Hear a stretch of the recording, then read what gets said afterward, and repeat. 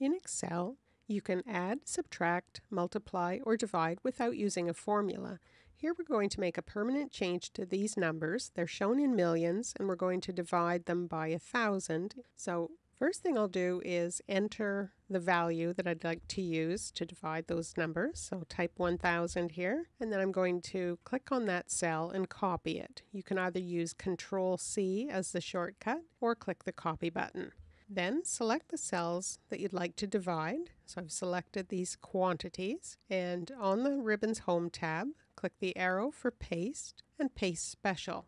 In this window, we're going to select an operation. So here are the ones that are available. For this, we're going to divide and click OK.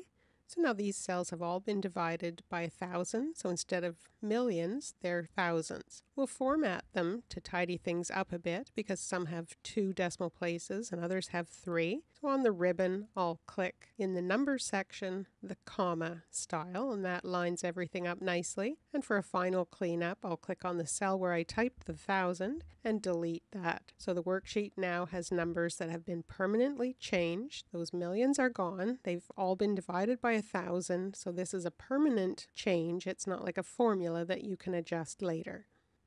For more Excel tips and tutorials, please visit my Contextures website at www.contextures.com.